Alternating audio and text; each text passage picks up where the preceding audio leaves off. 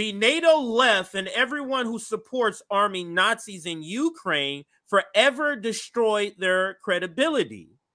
Bernie, AOC, Ilhan Omar, and every progressive supporting the Ukraine war or are Nazi collaborators. And the reason you said this was because of this tweet from Max Blumenthal, where he quotes a Nazi in Florida that supports Joe Biden, because Joe Biden supports what, Nick?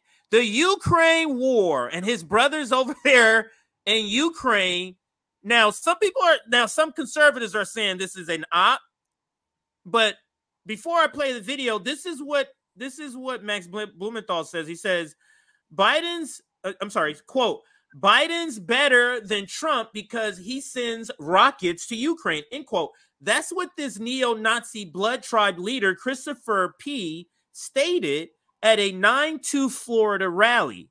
Kent Boneface McClellan, ex-volunteer for Ukraine state-backed Azov regime.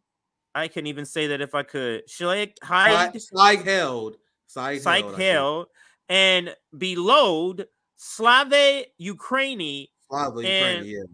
Yeah, so let's play this 40-second video, then we'll get to the article. If you want to chime in, just let me know. And we've all seen this. It's just them being Nazis. Let's listen to what they say. Christopher, there's a presidential race going on right now. Are you going to vote in 2024? What do you think is going to happen? My vote is useless. I think Biden's better than Trump because he sends rockets to Ukraine.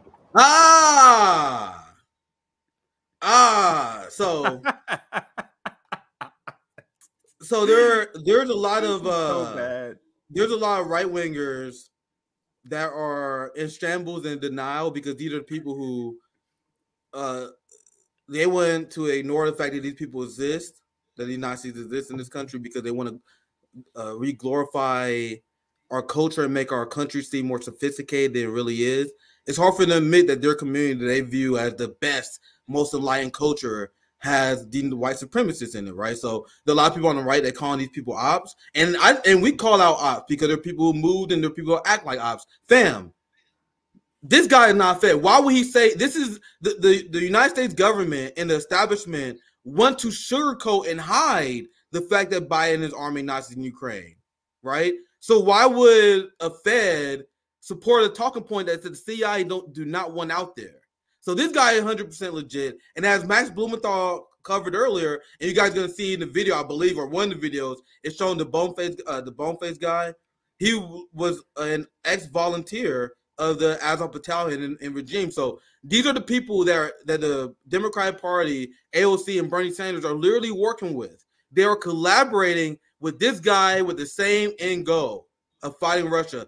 So play the beginning. We can let it play all the way through from there. I want them to hear that part again, and we can let it play some more. For sure. All right, here we go, guys. Christopher, there's a presidential race going on right now. Are you going to vote in 2024? What do you think is going to happen? My vote is useless. I think Biden's better than Trump because he sends rockets to Ukraine.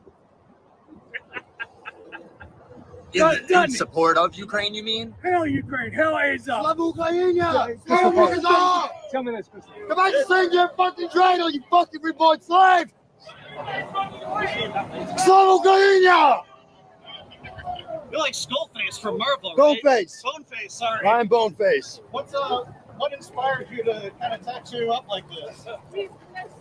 Ukraine. Christopher, there's a... What? I didn't see that part, Nick. He said he got tatted up because of Ukraine?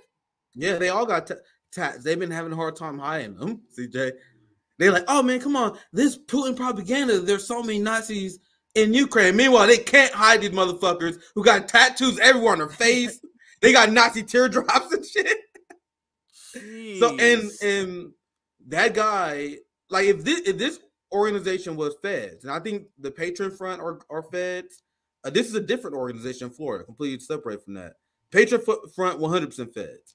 But I want you guys to understand the federal government and the establishment are hiding the fact that we want to, that Biden is funding Nazis in Ukraine. So it don't make sense that a Fed organization will point this out and give us a clip that is a massive L for the talking points of the NATO left and establishment. You guys know what I mean? I think we can be intellectual enough to see the distinction between people who behave in a way that benefits the establishment. For example, the Patriot Front organization, like the police literally block people from following them on the subway. Why would you do that? They did that so people wouldn't follow them and see where they went. Meanwhile, these people were open. You see how they scattered it in? Like there was no massive protection here. A lot of them didn't wear masks, like that guy, the guy with the full tattoo face, and the Patriot Front. All the people wore masks like crazy. That's is a damning clip for the NATO left. And I got a prediction, CJ. TYT is not going to cover that. Majority Report is not going to cover that. David Doe's not going to cover that. Mike Figueredo's not going to cover that, man.